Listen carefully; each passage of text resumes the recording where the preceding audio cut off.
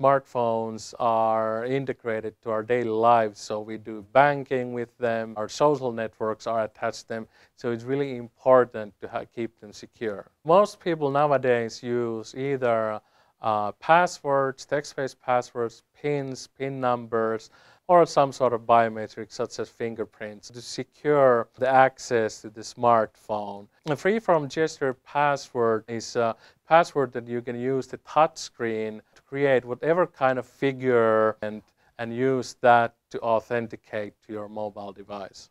Obviously, I could do something really simple like a circle, which wouldn't be secure, and I could decide to do letters, but I can do all sorts of squiggly lines. So the most important thing here is that I need to be able to remember and repeat them well.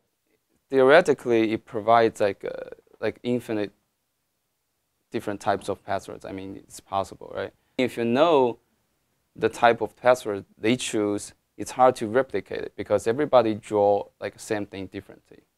If everybody just choose a circle, then it's like kind of like useless, right? So we need users to be aware of the security and need them to create different types of passwords. There are several issues with fingerprints.